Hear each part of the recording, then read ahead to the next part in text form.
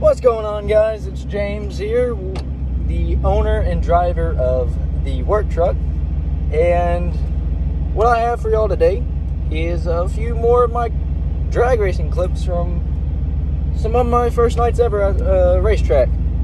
Well, I say first nights. First nights being on the track, not in the stands. And I had a lot of fun.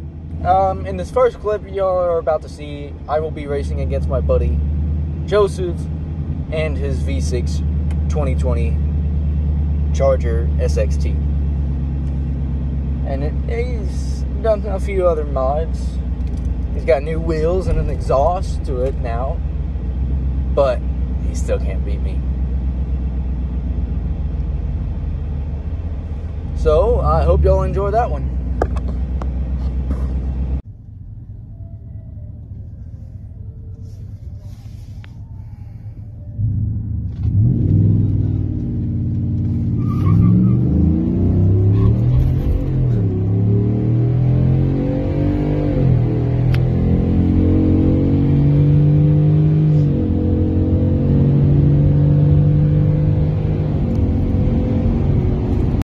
Y'all enjoyed that clip of me versus the V6 Charger. But what I have for y'all now is me versus a 5.3 Chevrolet Silverado, 2015 body style and four-wheel drive. And let me tell you, that sucker has a damn good launch, because it was enough.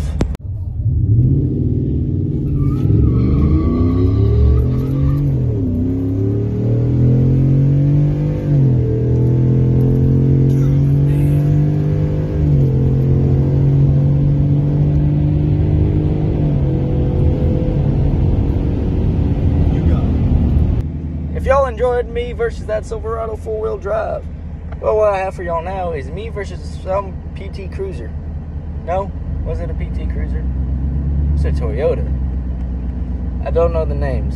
Forgive me. It was an outside shot from somebody I knew up in the stands, and the video quality is not like my iPhone 12. Convince her to upgrade her phone. So I hope y'all enjoy this next clip.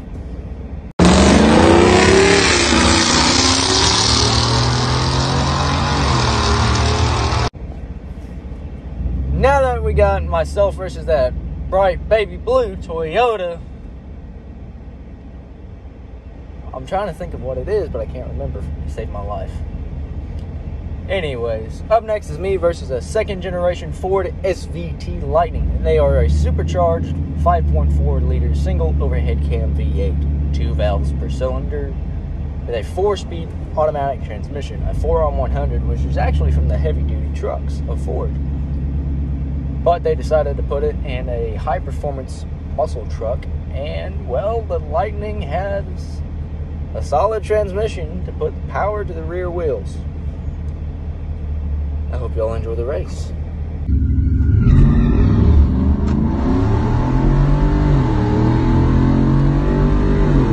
Oh shit!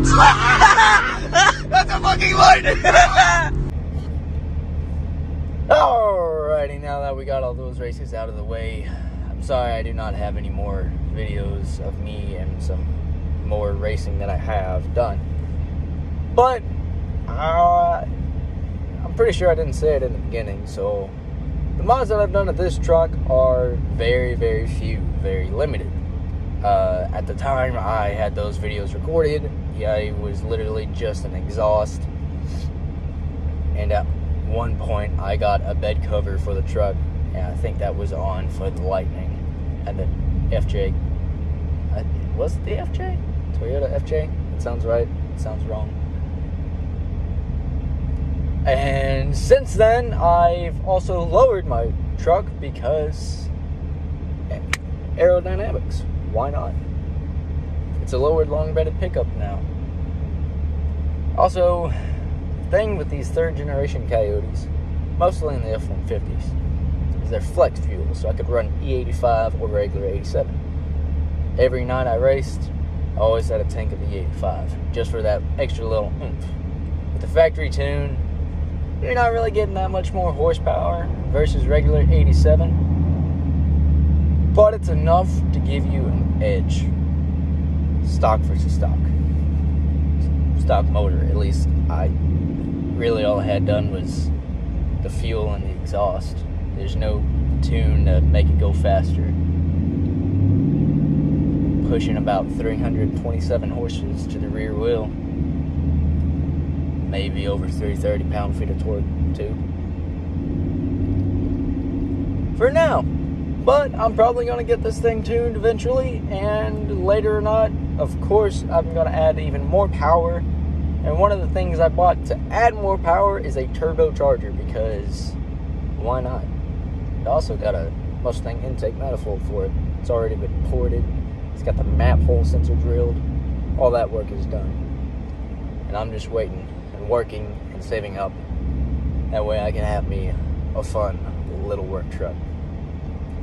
So stay tuned, because I will have more videos uploaded. Whether they be me racing, vlogs from car meets or car shows that I'd be going to over the weekends, I don't know. Just expect the unexpected from me.